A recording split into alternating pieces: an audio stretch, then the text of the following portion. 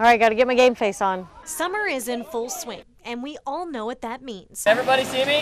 Yeah. It's time for summer camp. And in Dayton, the YMCA works to employ a number of teens to work at Camp Osage. It's an added level of responsibility when you're in charge of someone else's children. And responsible is in my middle name, so why not give it a shot? The first thing on the list is get a nickname. Caryn right here. Hey guys. My campers had some Terminator. interesting names. Jake Paul. What? But I think we settled on a good one. I think it's Fruit Loop. Fruit Loop. All right. But you see, these nicknames are just the start. Program Director David Torbert says camps like this give teens the opportunity to make a connection with kids. I have a lot of respect for them. I mean, they take on a lot of responsibility.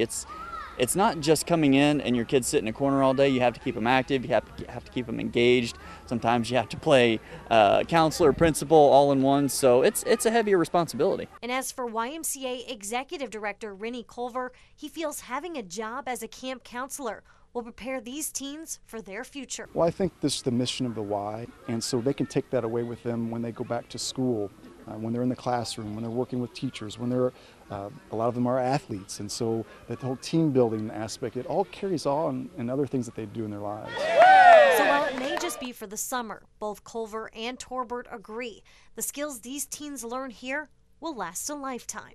Things change. You know, you get to experience new things. You're exposed to different things. So any and all experience and skills that you can develop, I think you can certainly transition that to other careers. So this is sort of a building block for them.